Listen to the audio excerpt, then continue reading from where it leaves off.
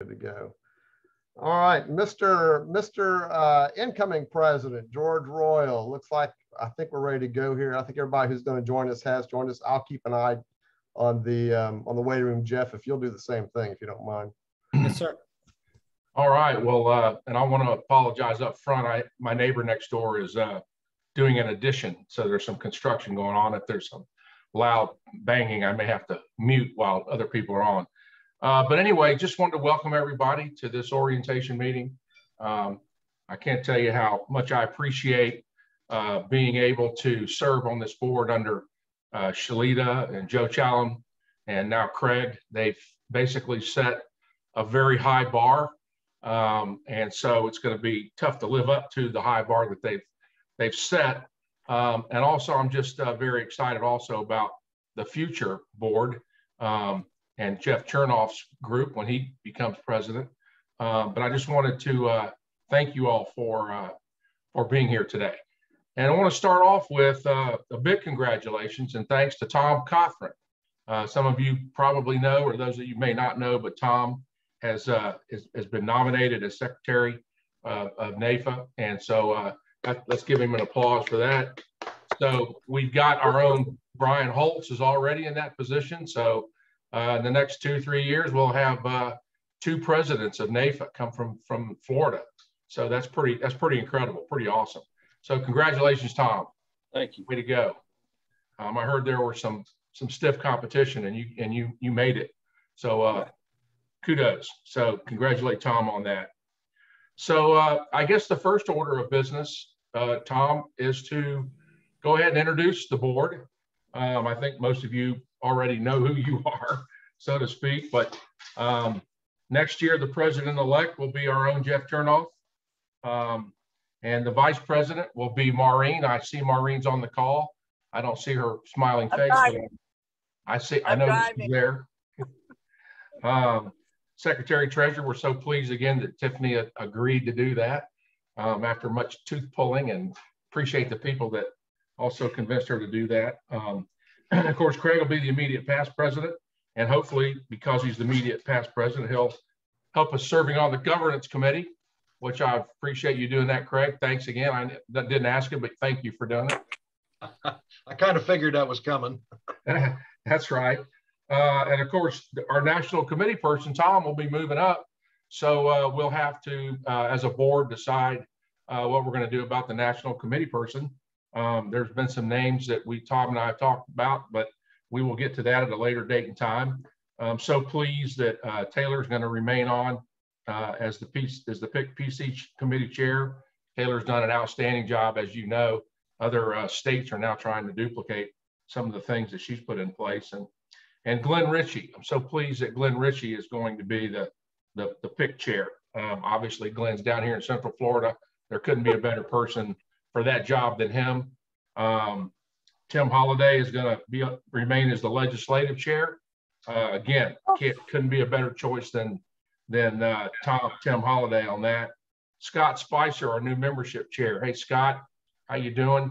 Thank you so much for agreeing to do that. And Scott's going to have a lot of help with that next year. And obviously, that's going to be one of our big goals, as it has been for the last several years, to increase the membership of this organization and throughout NAFA. And we don't think we could have a better person in that role than Scott. Patrick Garibrandt, new to the board. Pat, I've gotten to know Pat a little bit over the last couple of years. Despite he's a big IU Hoosier, that's okay.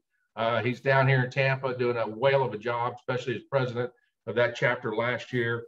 And we're so pleased to have Pat come aboard as the YAT chair. Craig Rodriguez is going to continue his role as the health chairman. Don't think there's ever been a better health chairman than Craig, especially during this tumultuous times that we're going through right now. Nobody knows this industry better than Craig does.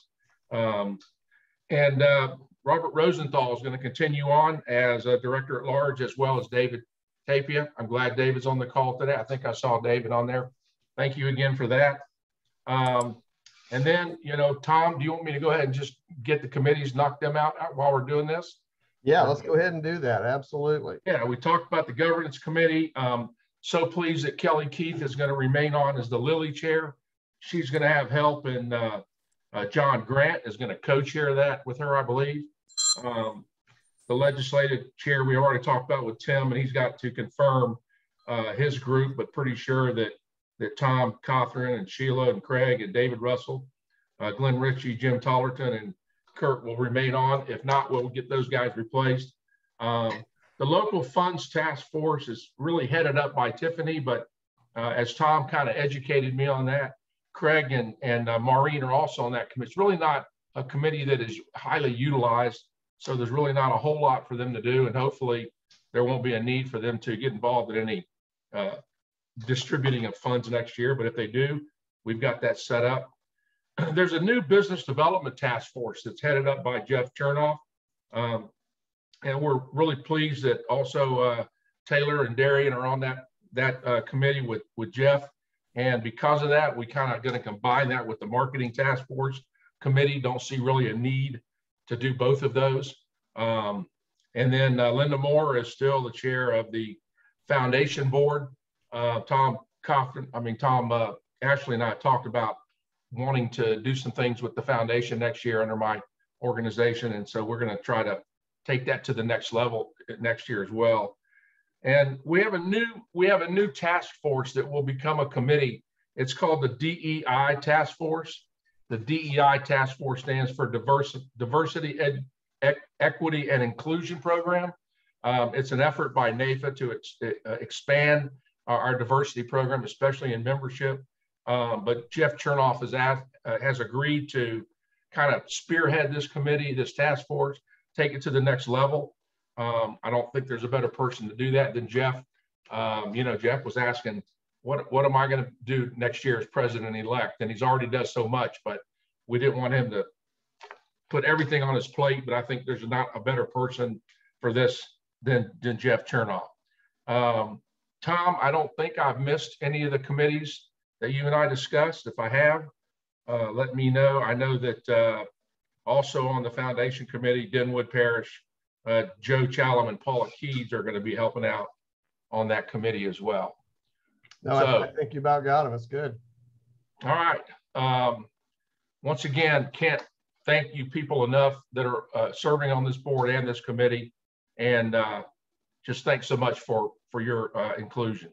So I guess that would also, we got 2 hours blocked out for this. I don't think we're going to need 2 hours, folks. I can't fathom it going that long unless we get somebody to get on their high horse about something. I don't know what that would be on a Monday. Goals and visions for 2022. When I sat down to look at this and maybe make a few notes, jot down a few things to say, I quickly realized that I could talk a long time about this. And I don't think you need to hear me talk a long time about this. So the first thing that came to mind was, I'm a history buff a little bit, was a history major in college. And about 101 years ago, in 1920, a guy ran for president named Warren G. Harding. And we were just coming off World War I and the Spanish flu pandemic that happened in 18 and 19, where, hundreds of thousands of people died with that pandemic. And his slogan was return to normalcy. So if I could say anything about goals and for 2022, I think my motto or slogan is going to be, let's return to normalcy. I know that we are all social creatures. I can't wait to get together in person again for board meetings, for state conventions, for the national convention, for congressional convention, the day on the Hill. One of the things that led me to enjoy being part of NAFA was the people that I've met before that I've mentioned, and being able to be with them, not only in a professional setting, but in social settings as well. And I consider most of you friends that I will have for a long, long time. But one of the speakers that I was able to get acquainted with and listen to, and still have his material and listen whenever I can, sometimes in the car, was Dr. Randy Marshall, PhD. I don't know if any of you have ever heard Dr. Marshall speak. We had him down here at Central Florida a couple of years ago, one of his last speaking engagements. And Dr. Marshall talked about goals versus desires. And that really kind of hit home to me. I had kind of heard this years ago in another arena. But basically what Dr. Marshall's speech is about, the key to mental health is knowing the difference between goals and desires. And what he defines goals as is that which you alone can accomplish and you can control. You have to do it. You have to work at it. Your activity and your behavior can accomplish it. It's predictable, it's scheduled, and it can be measured. Okay. So desires are that which is out of your control and depends on someone else to help you accomplish it. Your activity and behavior alone cannot accomplish it. It is unpredictable, it's unscheduled, and it cannot be dependent upon results. An example for that is that someone in sales that says, you know, my goal is to make X amount of dollars next year. Well, that's a goal that really is kind of beyond your control. There's a lot of things that could happen in your life over the next year that could prohibit you from making the kind of money that you think you want to make. So I've always believed that goals are what you can measure. Okay, so if you want to lose weight, you can say, I want to lose weight. And that's my goal. Everybody wants to lose weight. That's a goal that a lot of us have. But you have to set a goal of how to go about accomplishing to lose weight. So work for goals, pray for desires. If you live your life to become dependent on results, you'll go crazy. So if you have desires that don't get met, that are beyond your control. So this is what I thought about when setting up these goals, about grow your membership with expanded committee and tools. You know, so grow your membership is a desire. A goal is to accomplish it with expanded committees and tools and try to track those so that we can increase our membership that way. Something that can be, you know, it's like the in football, the eye in the sky will not lie, you know. So the second goal I had was create diversity, equity, and inclusion DEI task force, which we've already talked about, which Jeff Chernoff is going to be running that committee, which will be or task force, which will be a committee. I want to better communicate our advocacy mission. You know, I want to nail it down and find out exactly what is going to be our focus next year, instead of, you know, getting all over the place and getting behind a bunch of pieces of legislation that a lot of us are not aware of. I think when we put our efforts behind one major goal, it makes what we do a lot more important. And then promote the new NAIFA resources to our members. You know, there's just so many resources that we have now. I think NAIFA's done a great job in expanding those, welcoming new members aboard. And I know I asked a question at our last board meeting down here in Central Florida about how many of you have been on the website, how many of you know about the tools and resources available to you. So those are pretty much my goals as we take on the next year. You know, I was looking at some numbers the other day. There's 1.5 million not-for-profits in the United States. There's 7,200 chambers of commerce. There's 155,000 associations. And yet NAIFA is one of the oldest of those associations. It's 130 years old. You know, when you do a demographic survey of why people are leaving associations, it's the same thing that we've heard. What have you done for me lately? So I think it's important that even though we're the third largest NAIFA or association with just over 1,400 members, there's 40,000 national members of NAIFA. I think that we need to figure out and answer that question as what have you done for me lately? So my plan is to keep this organization strong by getting back to normalcy, getting back to doing the things that we did when I first got involved with NAIFA, when all of you were involved in NAIFA and had fun meeting people, going out there meeting and greeting each other, and, you know, moving forward with our advocacy programs to protect our business, protect our industry, and do what's right for our clients. You know, you're probably gonna hear from me a lot of analogies about sports. Sports have played a major role in my life, my family, my father, my kids. We were all sports people. I was a coach and a head coach. And I do think there's a lot of analogies in running an organization with that. You know, all successful teams, they all not only have a strong head coach, but they have great assistant coaches, all right? Or like Saban would say, all right? but it takes a strong assistant coach. And so what I believe the head coach's job is to do is to coach the coaches, the CEO type mentality. Bobby Bowden, his great years at Florida State, was not out there coaching the players. He was coaching his coaches. It was his offensive coordinator that ran the offense. It was the defensive coordinator that ran the defense. I looked at this weekend, I was watching the Alabama Ole Miss game. And a lot of you know that Lane Kiffin used to coach for Nick Saban. He's been around the river a few times. He was at USC. He was the head coach at Tennessee. He's an offensive mind, pretty doggone good coach. But some of you may remember his last year at Alabama when there was a tirade on the sideline when Saban just chewed him up one side and down the other. And, of course, the national TV cameras caught it. And they interviewed after the game. One of the reporters asked Nick Saban. They said, "Coach, what was that discussion you had on the sideline with Lane Kiffin?" And Saban responded, "That wasn't a discussion, that was an ass chewing." So, you have to know the difference between a discussion and an ass chewing. And not that I'm going to chew anybody's asses, but sometimes the head coach has got to get his assistants in line so that they can coach and do the day-to-day work necessary for the team. Recording in progress. I'm sorry? That was some background. Oh, I'm sorry. So anyway, I do make a lot of sports analogies. I hope you don't get tired of them. And last but not least, I'll make another analogy.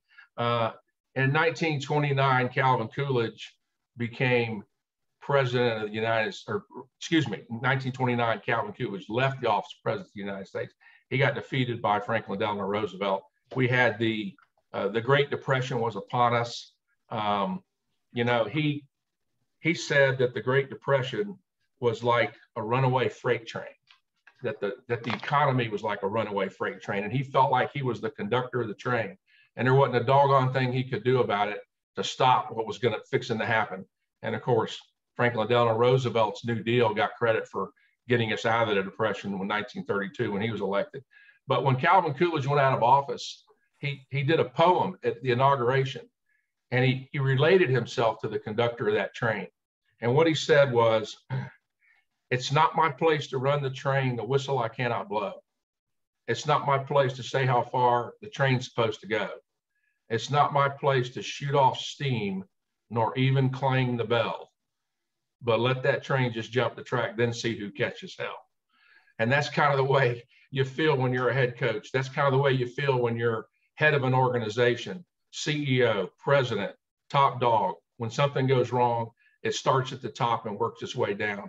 So I just want to keep this train on the right tracks, moving forward, getting up ahead of steam, and getting back to where we used to be when we could return to normalcy. And last but not least, I saw something years ago that hit me really hard. The Carnegie Institute of Technology talked about success in business. And the Carnegie Institute came up with this deal that said 85% of your financial success is due to personality and the ability to communicate, negotiate, and lead. Shockingly, only 15% is due to technical knowledge. I've already told Tom, I'm not the technical guy, okay? I'm going to rely on Tiffany to put those numbers together and make sure that everything's okay. But I'm going to be the head coach. I'm going to try to be the CEO in charge. I want to coach the coaches, and love all you guys. Appreciate all your work and everything you're going to do to help us move forward. And again, can't say how much that I'm so, impressed with what Craig has done this past year, especially during this pandemic, and Joe before him. And I just only hope that I can keep that train moving. So enough of that. Let's move on. Tom, what's next on the agenda? Well, just a reminder that during 2022 that our board of directors meetings will be held monthly, as they have been for some time now. And George has decided we want to keep the same schedule. We'll meet the last Wednesday of each month at 9:00 a.m. and I'll send you the appropriate notices, and you'll not forget those. And then we'll have the executive committee meetings. I'm sorry. The board of directors will meet the first Wednesday. The executive committee meets the last Wednesday. Let me get that straight. I got ahead of myself here. Right. But yeah, the last Wednesday at 4:00 p.m. is for the executive committee. Then the board of directors meets the first Wednesday morning at 9:00 a.m. And if you'll mark those on your calendar, we've got those on the calendar that we have available for you in the notebooks, the leadership notebooks, and you can plug those in as well. We will have an in-person board of directors meeting at our Day on the Hill in 2022. That's this coming January 31st on Monday morning of that event. Day on the Hill, we'll have a 3-hour board meeting from 9 a.m. to noon. It'll be located in Tim Meenan's conference room here in Tallahassee, and we'll get all that information to you as well. We'll also plan to have a board of directors meeting at our sales symposium in July, the Financial Advisor Sales Symposium, July 13th. That's a Wednesday, and I don't have an exact time for you yet. It'll probably be in the afternoon. It'll probably be a noon or 1 o'clock start for that meeting, but we'll get that detail to you as we come to it. Yeah, and then also, you know, just a couple of other dates to mention that the Day on the Hill will be in January the 31st and February 1st. Look for everybody to be in Tallahassee, and then once again, seeing everybody in person again will be a great joy. Sales Symposium will be in July 13th is the date set aside for that. And in closing, before Tom starts the actual orientation, I just want to just say to all of you that welcome any of your thoughts, comments, criticisms, anything that you have to talk to me. You all know how to get in touch with me, my email, my cell phone. Certainly, I didn't invent the wheel, and I'm always looking to build a better mousetrap and always open to comments and suggestions from all of you. So appreciate that very much. And if anybody has any questions, we will maybe have a little roundtable discussion a little later on, but comments, questions, anybody? Before you kick it off, I'd like to just say a brief word. Absolutely. So I just want to tell everyone on the call how honored I've always been to work from Florida. Florida has always kind of stood in a spot that at times NAFA didn't enjoy. We always seemed to ask the tough questions. And I remember a president years ago, Tom, we were, I won't go through details, but we were told that we'd never have a president from Florida. So Tiffany, your dad's been involved in some of that. And he, after Vinny tragically got killed, Tim ran my second trustee campaign. And, you know, this whole thing for secretary came out of nowhere. I thought the window was closed. You know, I'd been asked a couple of times over the years that since they changed the way they do it. And this time I was in a position, or am in a position, where I can do it. It was the first time I've been asked where I could say yes. And, but it did come out of nowhere. It was not on my radar. I had no idea. When I accepted the national committee person's role in Florida, I had no idea that I call it a gaggle of presidents was going to get together and approach me about submitting my name. So I'm humbled and honored that I've been picked, especially after being out of the so-called loop for 6 years now. And there will be people on that board that I don't even know. So it's odd, but I'm honored to still be considered a person that would be in that role. And I'll give it all I've got and represent Florida well, as I'm sure you would expect. And we've got many challenges ahead of us. Florida does lead the way, and I'm honored to be from Florida. But NAFA Florida today, Tom Ashley, you know that we are not viewed like we were years ago. We're viewed with respect as one of the lead, no term you're talking about saying is a lead hog at the trough. So we pack some weight. We're doing a good job. We're doing things right. And, you know, I'm just honored to have served with y'all, and we'll try to make you proud. Just wanted to share that. Awesome, Tom. Thank you so much. All right, guys, since I'm not gonna be on the board, I'm gonna sign off. And Tom, thanks for all you do. I won't be a stranger. I'm around anytime, and Tom, let me just say, this is an awesome time for you. It's an awesome time for the association.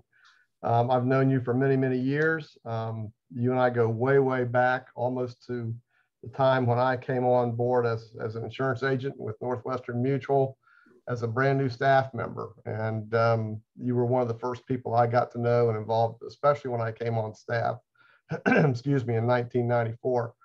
But I can think of no one who would be a better selection by the NAIFA Governance Committee to serve as secretary. I know that you are extremely well thought of on the national level as you are here in Florida.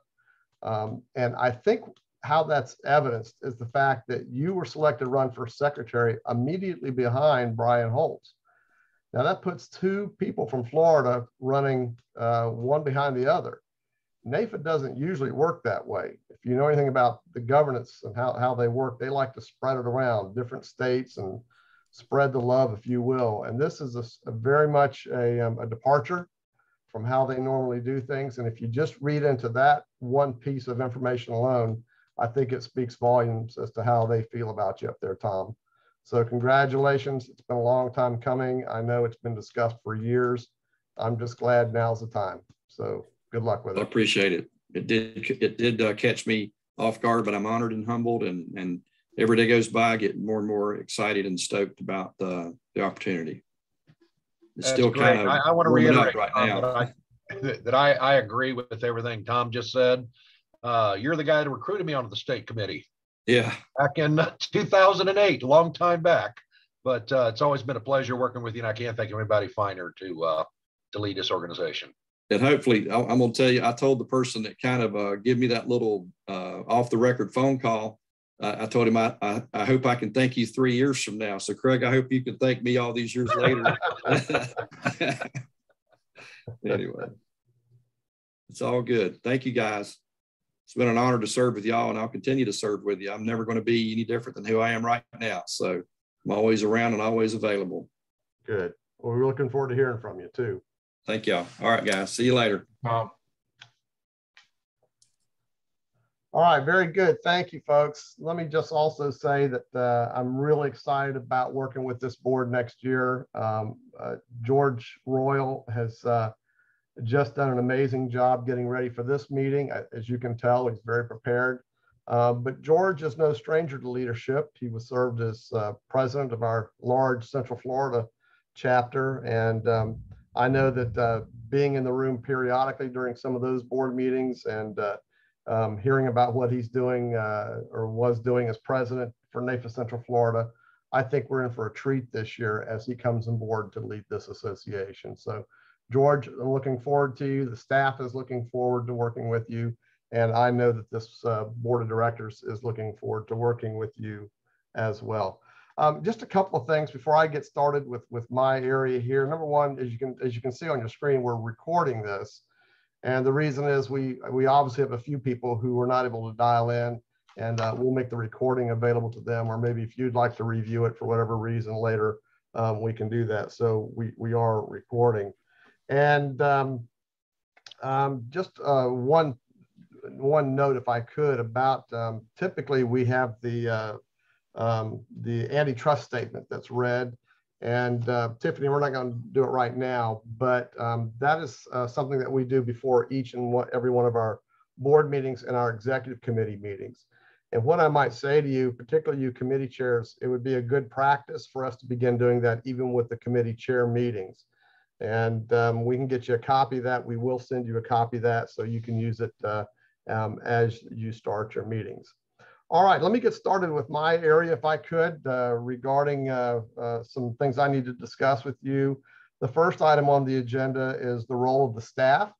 And as all of you know, I think most of you know, we have 3 of us on full-time staff here in the NAIFA Florida office. I, of course, am your CEO and oversee the day-to-day administration of the association. including budget, staff issues, organizational efforts, and so on and so forth. Diana Shipley on our staff, she handles membership, and she also oversees the website.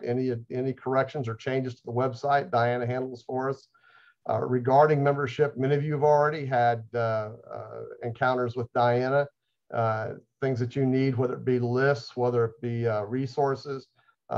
Diana is extremely efficient and will get you those items that you need. I'll talk more about that later, but she oversees membership and our website.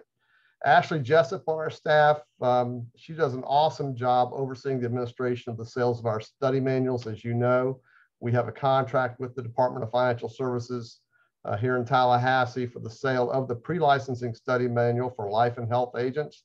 And we also have a Spanish version of that. And we also sell the exam workbooks, which is an optional text, as are the flashcards. So all those items keep her quite busy. She handles individual orders, bulk orders, and we do have distributors around the state. Tiffany, you're one of those. We appreciate what you do there. And selling the manuals, the study manuals around the state. So that is essentially a 6-year contract. We won it 2 years ago. So we have another year left on the first 3-year section. I expect the second 3-year portion of that contract will be extended as well. And we will continue. And as you know, as you might imagine, it certainly does supplement our revenue for the association, enables us to continue the services and benefits that we offer. Pat Willard, of course, is our bookkeeper here at NAIFA, Florida. She handles all the check writing and all of the finances that you receive in your emails each month prior to the board meetings. She puts all of those together, and she really does a great job with all that. And she oversees and works with the auditor at Law Red, an independent CPA firm here in town that she works with and that we work with to complete our audit or our review. As you know, Tim Meenan is our lobbyist. He is a contract lobbyist, meaning that he has other accounts other than NAIFA, Florida. What I would tell you about that, though, is that even though we are one of his clients, if for lack of a better word, he treats us like we're the only client he has. He has a very, very deep personal feeling for NAIFA, Florida, primarily because of his relationship with Herb Morgan years and years ago when Tim was a student in law school at FSU, and Herb was working with him then. And Tim just thought the world of Herb Morgan. And as such, Tim has never forgotten what Herb did for him. And we're enjoying the fruits of that relationship today, if you will. And it's something that I think, especially here as your CEO, that we need to continue. I cannot imagine another lobbyist working for us if Tim wasn't there. So he does a fabulous job for us. You all know him, and I'm not going to go any further into that. But I thought you might like a little background into his relationship with us. All right, let me share my screen again with you. The next item here is the chapter playbook. Can you all see it? The chapter playbook is probably one of our very first resources that we need to go to as an association. NAIFA has put this together. The chapter playbook really contains about 8 chapters here. You can read the titles as well as I can. I'm just going to select one here and just give you an idea of what's in here. And it's amazing what they have in here in terms of resources. And it really is our go-to resource in terms of leaders of the association. Let me just select one here. Tiffany, I'm going to pick on you here a little bit. Let's click treasurer. But look at this, all this information in here for the treasurer, the duties and responsibilities, so on and so forth. And they have one for every one of the, let's look at membership. Scott, I've already sent you this. I know you're aware of it. But the vice president of membership on our board of directors, again, just a whole host of responsibilities and duties and information really about what they need to do. This is located on the NAIFA website. I've included the link for you in another document we'll look at a little bit later where we have such things. But it is an amazing organization, resource that they have put together for not just the states, but for the locals as well. Let's click operating a chapter, for example. And I just want to put your eyeballs in this a little bit so you have an understanding of what's there. The chapter structure, for example, there you go, just kind of outlines it for you, mergers and dissolutions, so on and so forth, and lots of helpful information. I use it periodically in here day to day, and it's something that I absolutely think you need to be taking a look at as well in your new role, not just as a committee chair, but also as a officer and director on the board as well. All right, let me go to my next document here.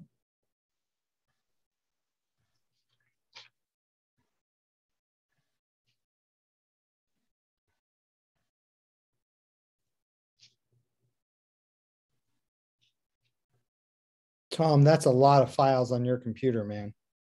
I know it. 95% of them are related to everything I do every day too. All right, let's see here. Let's take a look at our leadership notebook. The leadership notebook is a huge document, actually, and it is available for you to review on our NAFA website. I've given you the information on that in the previous resources email earlier today. It does require a password, so we provide the link and the password for you there. And I just wanted to put your eyeballs on what's contained in that leadership notebook. General information, history of the association, our bylaws. By the way, the current bylaws I've not updated yet for 2022, but I'll take care of that soon. There's our chapter agreement. The playbook is there as well, the information for it. The annual calendar is there, board information, just a whole host of information for you. I do encourage you to go in and take a look at it. I don't expect you to read every single page, but certainly kind of peruse it, get a feel for what's in there. And I did pull some select documents out of that leadership notebook to review with you today to give you an idea. First of all, let me show you here, Section 3, Finances and Insurance. The budget is not there yet. We obviously have not approved a budget for 2022. I will be working on a draft budget here in the office during the month of October, and I need to get that to the executive committee at the end of this month, and the board will need to approve it at our first meeting there in November. So, so that's to come. The financial operations policy is there, a reimbursement policy, so on and so forth.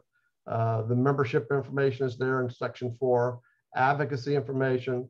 There's a whole lot of brochures. There's a whole lot of resources in there, not for you just as a board member necessarily, but also for the chapter chair, the committee chairs as well. Let me show you the calendar for 2022. We pick it up with October 2021. Shows all the dates for our meetings. It shows all the dates for the Zoom calls, the installation ceremony, award ceremony in December, so on and so forth. So your calendar is here. Note that our February 2nd Board of Directors meeting has been canceled only because we will have met 2 days prior to that in person in Tallahassee.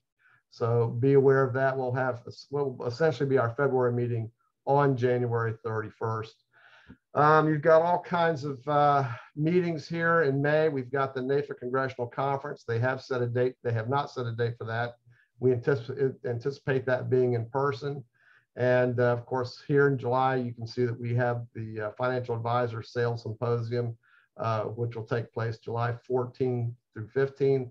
As I mentioned earlier, the Board of Directors will meet on Wednesday, the 13th there, exact time and location to be announced later. NAFA P+P Conference will be held in Phoenix, Arizona in August 17 through 19. And we'll talk about that a little bit later. September, of course, October, the normal meetings, so on and so forth. So there's your calendar. It's an overview. Again, it's in the leadership notebook. It's also an attachment that I sent to you earlier today, and you can simply download that if you'd like to do that. Here's our 2022 NAFA Florida Board contact information, also in your notebook. and also attached, but please take a look at it to make sure that we have your correct contact information. Please send me any corrections or edits in the next few days, if you don't mind. I think we're pretty close on all this stuff, but again, please just take a look at it, make sure your information is correct. In addition to the board members, as you can see here, we have the standing committees, the committee chairs, so on and so forth. The only one that I'm really not sure about, but I left it in, was legislative, Tim Holliday's committee. I've not had a chance to talk, excuse me, to Tim Holliday about his legislative committee. So I left the same group as we had last year, and I'll need to take care of it. If there are changes, I will make them and send you a brand new list of the contacts, so you'll have it. And so again, take a look at that and get those changes to me as you see fit. All right, the next is our NAFA Florida Antitrust Policy Statement. And this is a document that essentially asks you to be very aware of any antitrust conflicts, any issues that you have. Let you know that as a board member here with the NAFA Florida Board, that you do have some responsibilities in terms of legal matters and antitrust issues. I'm going to ask you to download this one, sign it, and return it to me. If you're able to sign it electronically, feel free to do that. This is the NAFA Florida Board of Directors commitment form. As a member of NAFA Florida's Board of Directors, I will perform my duties, so on and so forth.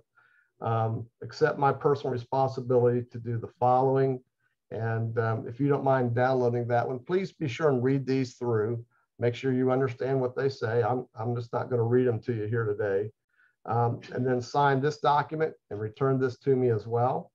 And then we have our Code of Ethics, Duty of Care, confidentiality statements here. Please read through the Code of Ethics, sign that and date it and return it to me. The next one, the next document is our social media conduct policy by the NAFA Florida board members. This is a more recent document. Those of you who have not been on the board before, this is a more recent document, and full transparency, I'll give you an idea of how this came about. We actually had a member of the board of directors a couple of years ago who had, I guess the nicest way to put it would be extreme political views, and was posting things on Facebook and their social media.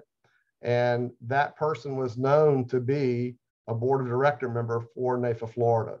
And we suspect that some Florida legislators may have seen his posts from a very extreme political nature, and it became an issue and something that we needed to deal with.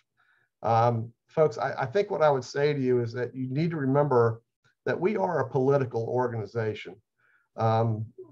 We lobby.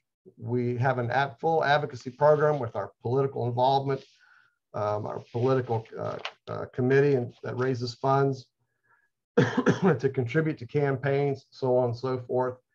And it's really important that we recognize that even in our personal lives and our behavior in our personal lives. And I mean, I don't mean to be the thought police. I don't mean to be the whatever police at all. But I do think that as NAFA Florida board members, we have a responsibility to recognize that whatever our personal beliefs are, maybe they're just not appropriate in certain situations, particularly as they deal in terms of being a NAFA Florida board member. And, you know, we just don't want our legislators, our regulators at the Department of Financial Services, et cetera, to get the impression that maybe we're something that we're not. And this policy was drawn up 2 years ago. And if you don't mind taking a look at it, read through it and sign it and return it to me, we'd very much appreciate that. And by the way, that was adopted a year ago, I guess, on October 7th, 2020. So that's what that's all about. If you have any questions about that, or if you have any questions about any of it, please let me know. And we'll have a discussion, and I'll be glad to get you any answers you'd like. And these things are important, of course, important. Let me talk to you about our reimbursement policy here with the NAFA Florida Board. All of you are eligible for reimbursement for certain expenses. And The elected state officers and board members are defined here. And then your standing committee chairs are defined here. And the reason I'm pointing this out to you is because there are different levels of reimbursement depending upon what your role is on the NAFA Florida board. Here are the guidelines here. Again, I'm going to ask you to read those through, understand that, and give you some idea of what we go through here to make the decisions for the reimbursement, and take a look at that. This is the reimbursement policy for the executive committee. As you can see here, it's in the upper right-hand corner, the executive committee. That's the president, president-elect, vice president, secretary, treasurer, national committee members, person, immediate past president, so on and so forth. And it outlines here for the executive committee what their reimbursements are for certain meetings and so on and so forth. What I will tell you in terms of a blanket statement is that for anytime we have a board meeting, a board of directors meeting as called by the president, then those travel expenses are reimbursable to you regardless of your role on the board. The only exception to that would be our political committee chair. And the political committee chair has a separate reimbursement policy only because they are reimbursed in part by the political committee for the work that they do. So there's that. This next section is for the directors. Those of you who are not on the executive committee, this is your reimbursement policy. I think probably the biggest difference though between the two, the executive committee, the P+P reimbursement is $1,700 per person up to, and then with the directors, it's $1,300. We will need to see receipts and a reimbursement form for those reimbursements. Pat will jump me if I don't get those receipts to you if you don't get them in. She's pretty hard about that, and I don't blame her. That's what we pay her to do. And then here we have the standing committee chairs. Now, most of you who are standing committee chairs are already on the board of directors, but this would include the standing committee chairs who are not board members. And the only one we really have for that is Lily. So Kelly, this one would apply to you, standing committee chairs there as well. And here's for the IFAPAC chair that I mentioned before, the reimbursement policy. So please review that at your convenience, understand what the reimbursement schedule is, and we'll stay on top of that for you as we move through. This is the reimbursement form, again, included in the leadership notebook or in your attachment.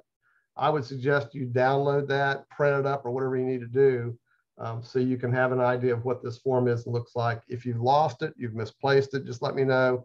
I keep it on my desktop, Jeff. It's one of those links on my desktop there, is the reimbursement request form. I can email it to you right away. The mileage rate this year is 56%. We adopt the IRS reimbursement rate for mileage. If you're traveling by car, 56 cents. Last year it was 56.5 cents. So it's come down 0.5 cent.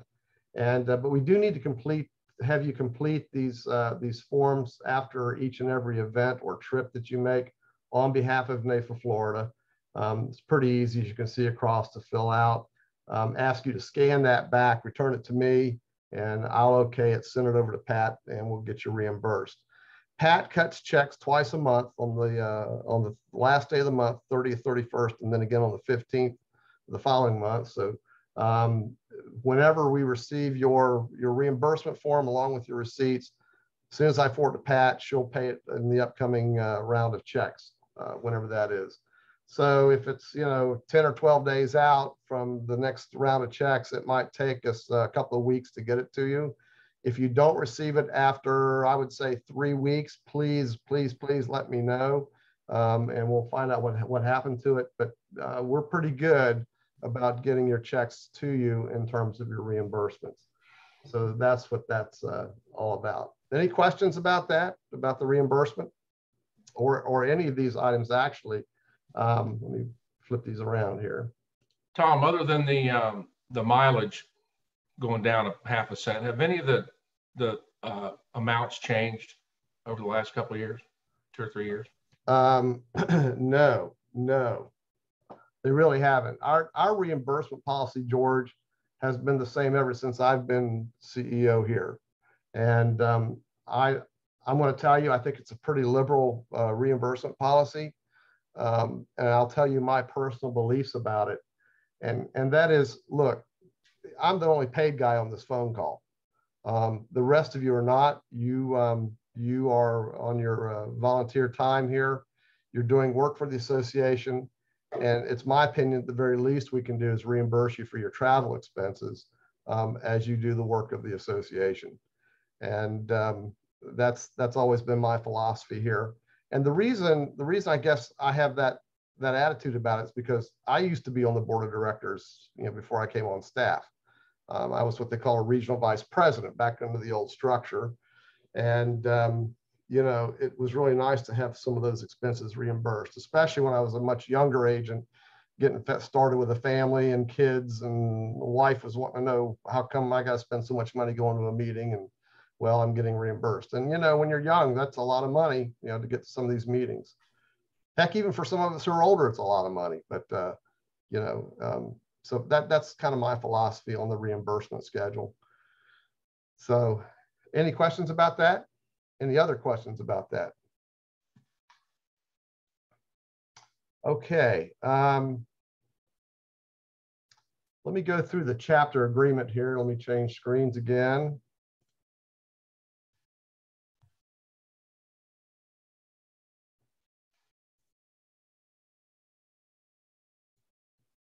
All right, this is the NAIFA chapter agreement.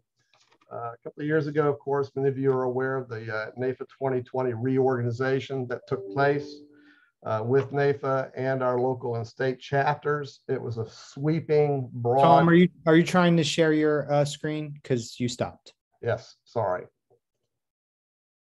Thank you, Jeff. Got That's it why now? you pay me the big bucks in reimbursement dollars. Okay. Well, my brain gets ahead of my fingers here sometimes, but yeah, it was a sweeping change. A few of you were not around. Many of you were around when we went through that reorganization at NAIFA, which essentially streamlined the locals and the state chapters and NAIFA. And if I could boil it down to one point, one of the biggest changes, the biggest change in my mind, was the fact that we as a state chapter became a chapter of NAIFA. Our local chapters became chapters of NAIFA. You may recall that before NAIFA 2020 was put into place, we were all very autonomous. We could determine what our own local dues would be. We could determine when we wanted to have our own meetings, so on and so forth, and we still can do that. But the truth of the matter is that we do not control our own destiny anymore. And NAIFA's philosophy is, look, we've got to do something. The association at the time was dropping in membership. They were seeing less efforts being put out in terms of membership recruitment. And there was a whole bevy of reasons why it needed to happen. And your NAIFA Florida Board of Directors at that time in 2019 approved the NAIFA 2020 initiative, and it passed and it went through. And as I mentioned a moment ago, the overriding change, I think, and you can read the document here as well as I can, is that we are now a chapter of NAIFA. Some of you may recall the survey that was sent out to all of the local chapter execs and the state chapter execs regarding the status of your local chapters. And then they processed all that and sent back the the chapter action reports that I've reported on in our board meetings and so on and so forth. Well, that's part of the change, part of the result. We now have to answer to and abide by what NAIFA expects us to do in terms of governance, in terms of programming, and in terms of how we conduct our affairs here at the state level. Now, we still have some autonomy, of course. We have our own board of directors that oversees its own budget, determines its goals, determines its plan of actions, so on and so forth, our mission, et cetera, et cetera. So we still have some autonomy, but the governance link, the legal link, is now to NAIFA. As a result, this chapter agreement was signed by Shalita Stewart, who was president at the time, in 2018, and we moved forward with the NAIFA 2020. And I include that document in the leadership notebook and in this attachment because I think it's important for you as board members in 2022 to understand that relationship with NAFA and what that's all about. So again, I'm not going to read through that, but I think I've communicated the essence of that anyway. All right, Mr. Incoming President, if it's all right with you, I'm going to call an audible here. And I would like to go ahead and move into the committee goals and responsibilities if I could. And I think that might save us a little time as well. And then we'll open it up. Okay.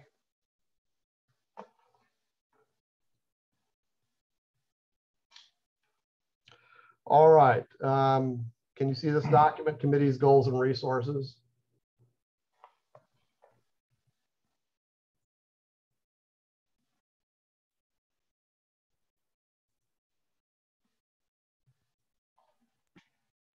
We can see it, Tom. All right. Let me just Just blow it little. up. Let me blow it up a little bit for you. All right. Is that better? Yes. Okay, this is for the committees and the committee chairs. Just wanted you to have some information here regarding your goals and your resources as we move through our orientation here. We're going to ask each of the committee chairs to prepare your goals and your plans for this year. Determine what your goals are going to be for 2022. It doesn't have to be a lot. As most of you know, you've been through goal planning sessions before. 2 or 3 good ones, maybe 4 would be ideal. So you need to put your goals together, and we need a plan for achieving those goals. It's just not a matter of setting your goals, but also how do you plan to achieve those goals? What are you going to do? What steps are you going to take to achieve those goals? We saw President Royal's goals for NAFA Florida, and he discussed those. And what I would recommend is to have your committee try tying into those goals so that we can all work together, row in the same direction in achieving the goals of the association as well as your own committee's goals. Select your committee. You'll need a committee.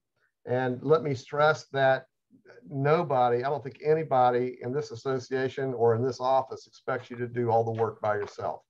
And I don't care what committee you're chairing, but you need a committee to help you do the work and get the things done that you need to get done. So select your committee, and Diana will help you with all the contact information. Let us know who your committee is, who your committees are, and then we'll send you the contact information so you can reach out and contact them in a very easy way. She can handle email notices to your committee. She can set up Zoom calls for your committee whenever you want to meet with them, so on and so forth. All you have to do is contact Diana, and she'll do that. We do keep a staff calendar, an association calendar here, as you might imagine, and every single meeting, every Zoom call, everything that's related to the administration of this association is on that calendar. And we just want to make sure that you don't bump up against another Zoom call. We only have one Zoom account, excuse me, so we don't want to bump up against other calls that may be going on. So get with us with a date and time when you want to set up your meetings. Diana will check the calendar. We're glad to get that going, send you the Zoom link, and we'll go from there.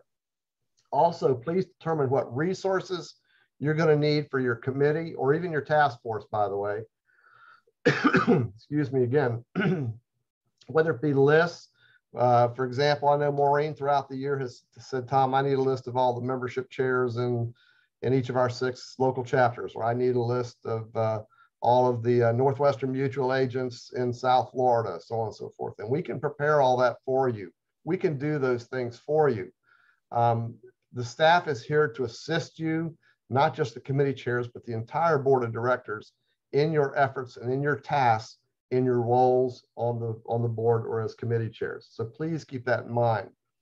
Unfortunately, we can't do the work for you, and it would not be a good model for us to do that anyway as staff. There's been once or twice I've tried doing the work of 1 or 2 of the committees only because I recognized things weren't getting done. And that didn't work out so well.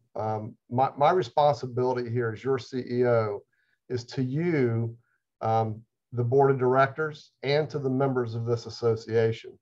If I'm really buttoned up with one committee or one task force, so on and so forth, doing all the work, it just doesn't work out well. It distracts me from the other more, let's say, major work that I need to do as your CEO. So you'll need to have some resources, whatever they may be, lists, or if you need promotions and communications, whether you need social media help in getting the word out for your committee, we're here to help you with that as well. Maybe you need graphics. Hey, Diana, can you put me together a half-page promo piece for my committee? We're working on so-and-so, and I really want to get the word out with a nice, colorful piece you can put together. Diana's awesome at it. She generates all the graphics we use for our meetings, Day on the Hill, and the symposium as well. If you have budgetary requests, some of you may need some funds next year for 2022 related to your committee or task force. Please let me know. As I mentioned earlier, I've got to put together the budget during the month of October to get to the executive committee at the end of October. So I need all of your goals, your action plans, the list of your committee members, and your budgetary needs by Friday, October 22nd. By Friday, October 22nd. I'll meet with the executive committee on the 27th, the following Wednesday. So that's why I need that October 22nd date, in case I need to make some last minute changes before I go into that executive committee meeting. For all the board members, please, particularly our committee chairs, review your roles and duties as found in the NAIFA chapter playbook. I've already reviewed that for you, but I wanted to include that in this document as well. Again, there's the link for you. There is on-demand NAIFA Blueprint Leadership video, and it's a great resource. It's a great tool.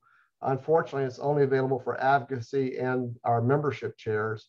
So if you're involved in advocacy, legislative chair, pick, pack, or membership, Scott, I've already sent this to you as well, I think I did. But at any rate, click on there, that hot link there, and it'll take you to the video to help you with your orientation as a leader through 2022. You want to participate in our ongoing Zoom meetings. I've created a master list of the monthly, sometimes quarterly meetings that NAIFA and NAIFA Florida have. I've listed the NAIFA meetings first. A through F are NAIFA.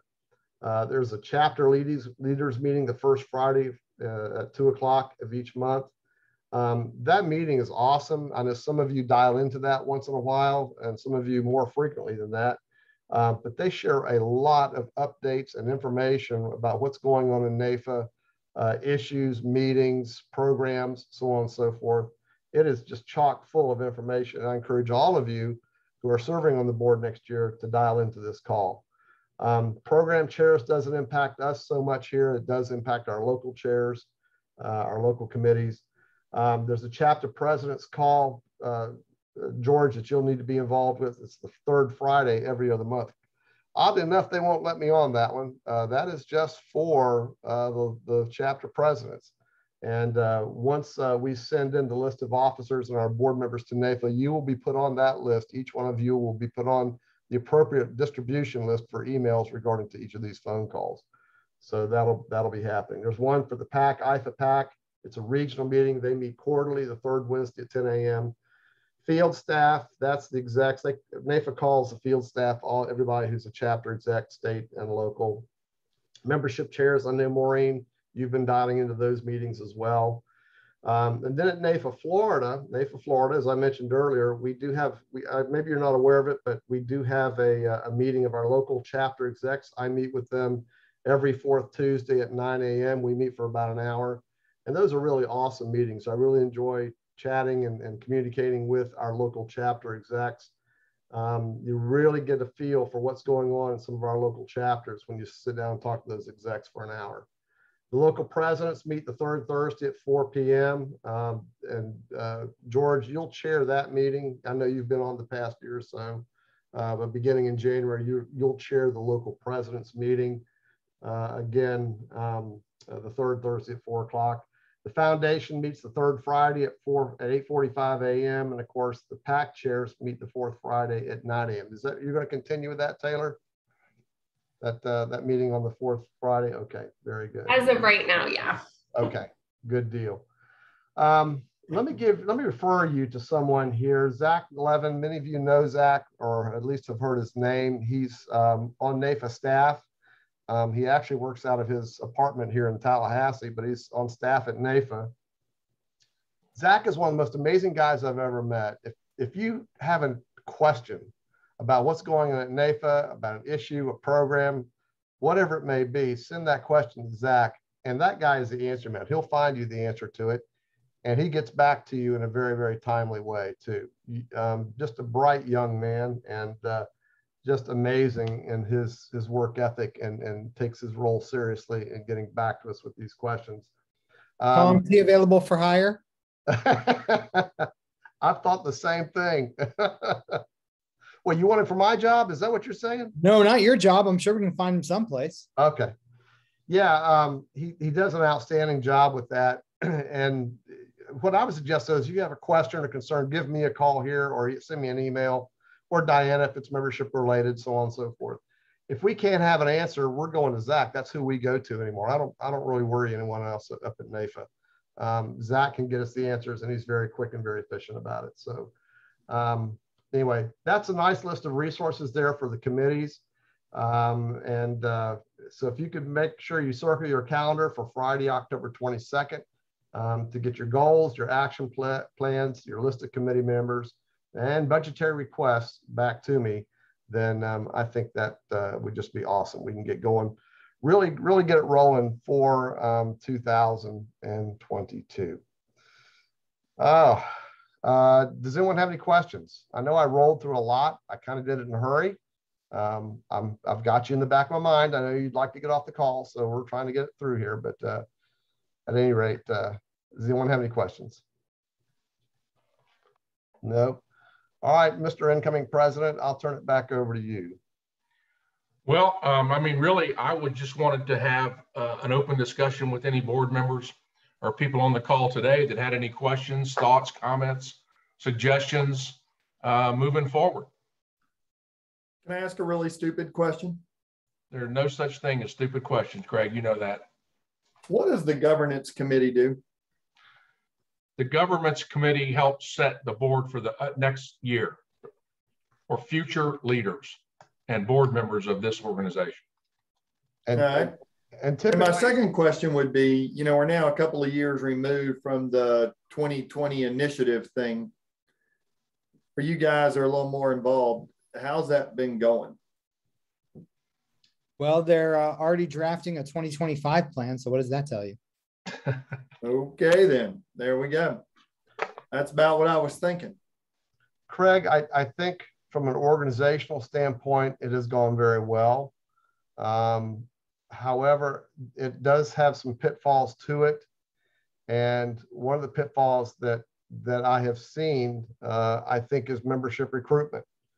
You know, we relied so heavily on our local chapters out there, local associations, when we had them, to do the work in terms of membership recruitment. Because as you all know, membership, it's a personal sell. It's like selling life insurance. You don't, you know, people don't call you up on the phone and say, I want to buy some life insurance very often. Doesn't happen very often. It's a when they do, it's usually too late. Right, exactly. I'm pregnant, I need some health insurance. But but I think that the reorganization of NAFA 22, Craig, I think did have some drawbacks, and I think actually membership recruitment is part of it. Now, I think what they were relying on and continue to rely on is to really boost those member benefits and enhancements and services and so on and so forth. I think they were really, really clinging to that would help grow membership. I think it has grown membership some, but that freighter out at sea takes a while to turn around out there. And I think it's very possible we're going to continue to see membership grow more and more as NAFA is able to get the word out on the new NAFA and the benefits that they have to offer. Yeah, 19 was my first year on the board, and that's when y'all were actually, I think my first state board meeting, y'all voted on that. I didn't feel like I had a say in it, but I seem to recall something about they wanted more money and they were going to give us a ton of support. And I don't know that I've noticed, I haven't personally noticed a ton of support from them, but maybe I'm removed from that Yeah. Yeah. So a general comment in regards to that. So there's something like 40 local chapters throughout the entire country, of which for this year, for 2021, 6 of them are in Florida. So Florida is unlike a lot of the other states in the association. And that's not even including our 2 chapter affiliates with North Suncoast and Ocala. Most of the states have 1, maybe 2 locals, if they have any local chapters at all. So we very much are the exception to the rule in that respect. And just as a reminder, we'll be down to 5 chapters here in the state as of January 1st. Palm Beaches has voted to do away with their chapter status and become an affiliate as of the 1st of January. Yeah, just right. I mean, we're the big dog on the block, really, at NAFA. We have, as you mentioned, 6, then 5 local chapters. There are many states in the NAFA Federation that don't have any local chapters. You know, the state is the local. And even in some cases, they only have 238 members in the whole state. You know, Alaska, you know, Alabama, a few of the smaller states in terms of population. So let me add something here, Tom. Craig, I think the primary reason they went this direction was that they were having a very difficult time staffing locals, bringing up new presidents, who wants to serve, who wants to do this. And furthermore, people were getting a very different experience depending on what local they went to. It may be very vibrant, very dynamic, great training programs, maybe a bunch of guys sitting around having coffee and that was about it.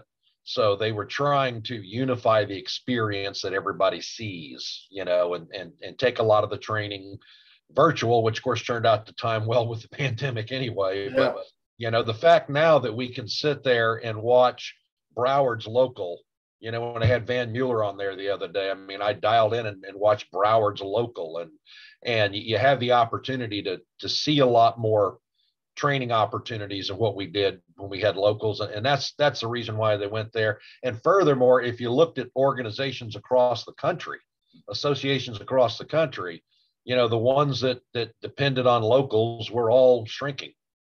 They were all shrinking in membership, and the ones that were growing were the ones that were centrally controlled. So that's kind of why they went there. Are they lacking some in support? What I'd like to see them do, I would like to see them have people on staff that call every lapsed member. You take care of that part of it and let us worry about recruiting members. And so there's more I'd like to see them bring to the table. Sure. So can I ask you, so like I see the stuff for like Broward's local, log in and see that. Are they marketing that nationwide or just statewide? Statewide. Like that, the Broward thing was statewide. Well, NAFA has recently come out with a calendar, a nationwide calendar for all of that. And they're not proactive with it. In other words, they're not going to send you the nationwide calendar as a rank and file member there in Apopka, Craig, okay? But there is a nationwide calendar available that anybody can go look at in the NAFA website. We as the chapter execs or our staffs have the opportunity to load things into that calendar of things that are going here in Florida. We have done that. We've loaded our stuff. And again, back to my meetings with the local execs once a month, I've encouraged them to go to that calendar, make sure they load that stuff up. And look, just because you're in Broward or in Jacksonville doesn't mean you can't get members from Billings, Montana, and Las Vegas and Dallas, Texas, coming to your meetings and paying the $30 for the CE or whatever, and that's your revenue. So right. They seem pretty excited about it. I don't know actually how many of them are doing it. I could probably go to the calendar and look, but I want to remember back I don't know, 4 years ago, Tom, was it when at the congressional conference in DC when they introduced this situation? I mean, there was almost a mass mutiny. I mean, that was the first time in my NAFA experience that I had heard people from other states get up and be so passionate about this organization.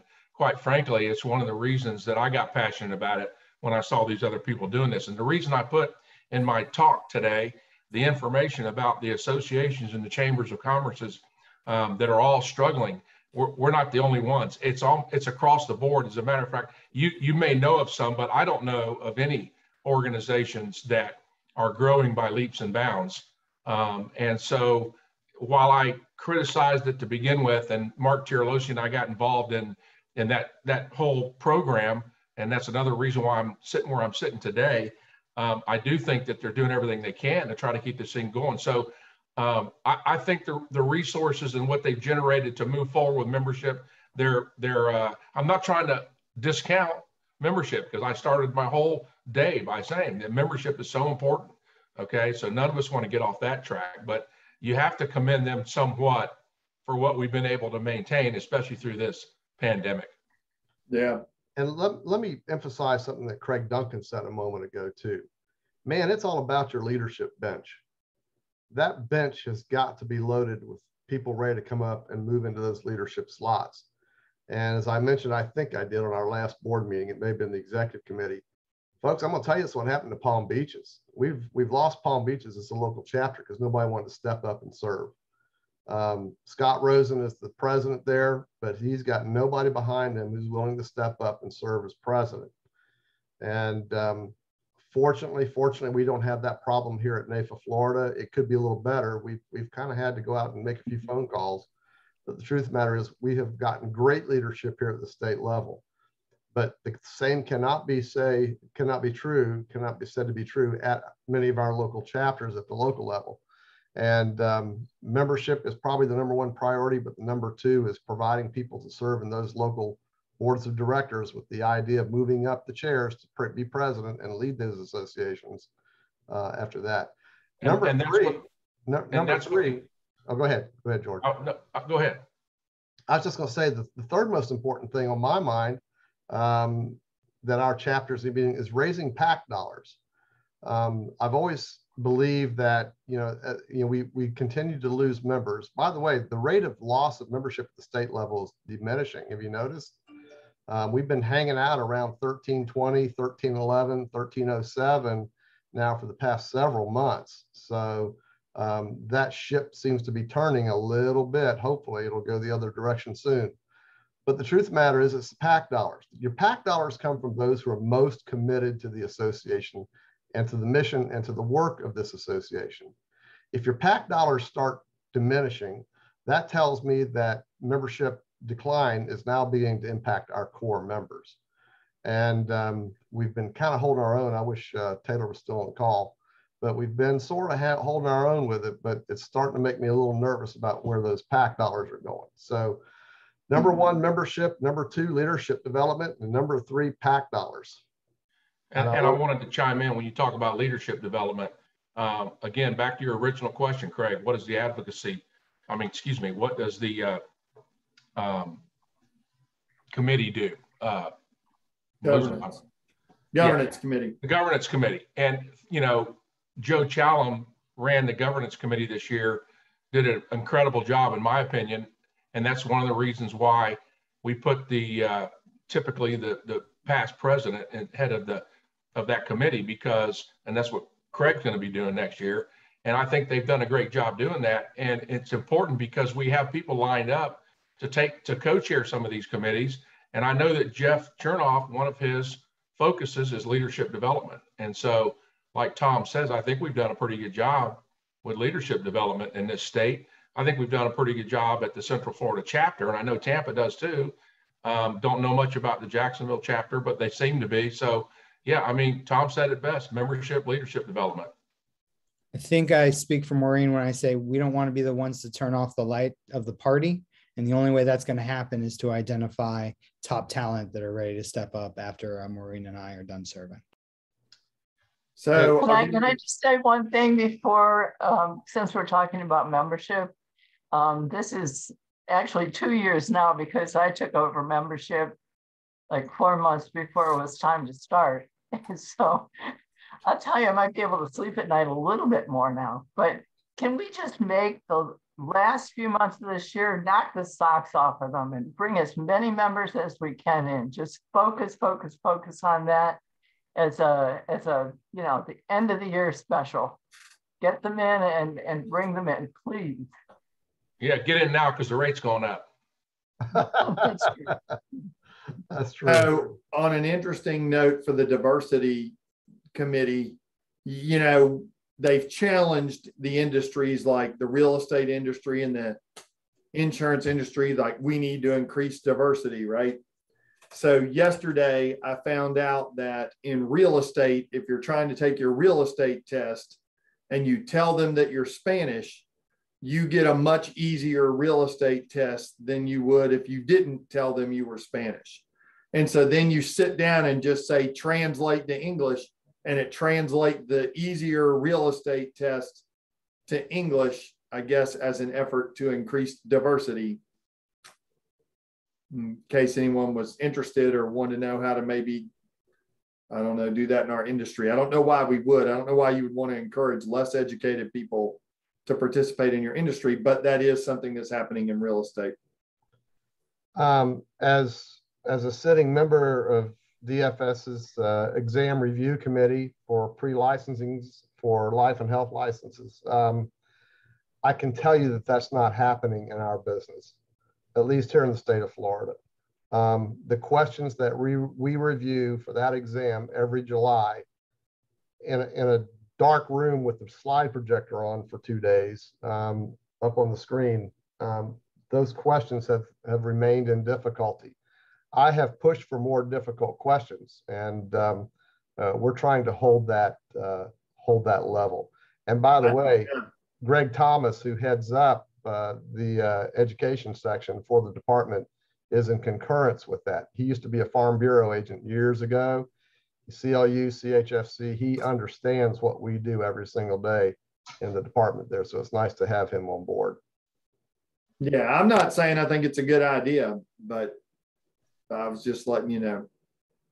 Yeah.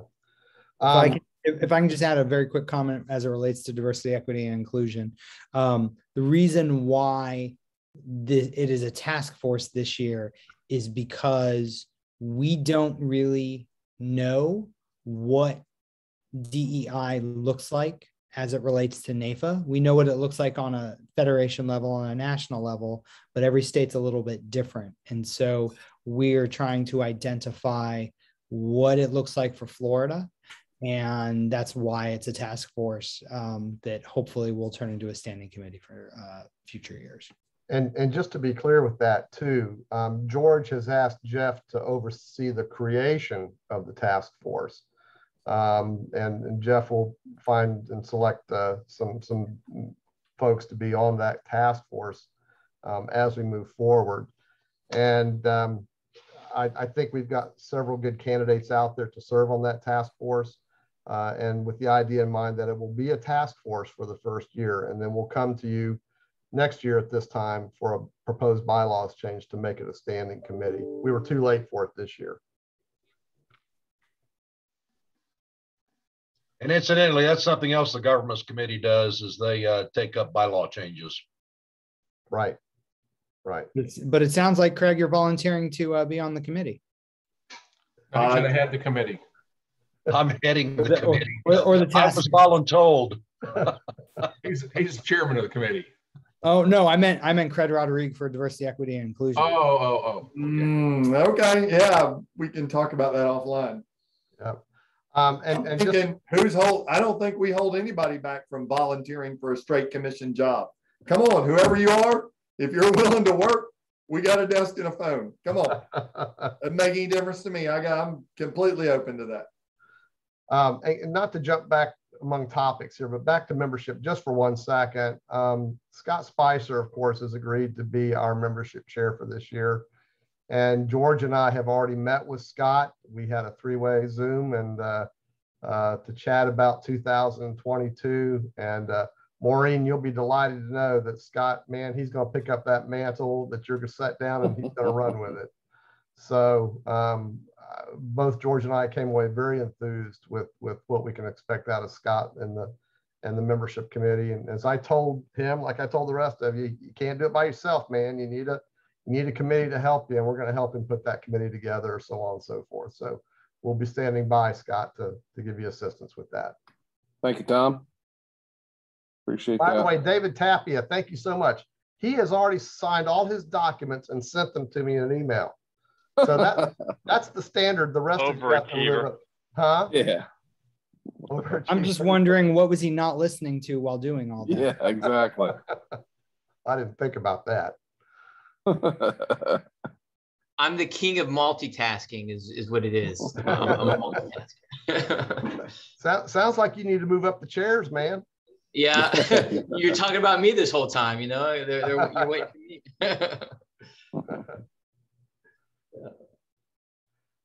Can I jump in here real quick? Absolutely. You guys will look great now. You got a smile. I was just taking a page out of Brian Holtz's book, if it's okay. So maybe if you guys can just keep your great smiling faces, I'm going to do a screen print and we can put this out on our Tampa social media and whatnot. So I love it when Brian does that. So I'm going to take that here, I guess, in about 1, 2, trying to look at the camera and do this. I don't know how Brian does it. Oh, you guys look great. Oh my gosh, that was a good one. Oh. All right. And Pat, we are so pleased that you're going to be the YAT chairman, but also I think we should, I don't know if we have a committee that does it right now, but you need to be our new social media guy, because nobody does a better job with social media that I know of than you do. So we can just kind of indirectly name you that. How about that? Yeah, that actually sounds good. As I was coming up with my 2 or 3 goals for Tom Ashley, I kind of had included that for YAT, but obviously it's going to rising tide lifts all boats. So absolutely. Absolutely. That'd be fantastic. Well, Mr. President, I think that's about it. We to all of you, we've got a meeting Wednesday morning. I know I sent out conflicting emails today, you know, one for this and one for that, but Wednesday morning, Mr. Duncan will have our current board of directors meeting at 9 a.m. Well, thank you so much for everybody for joining, and we'll see you again on Wednesday. Fine job you did there, George. Thank you, folks. Take care.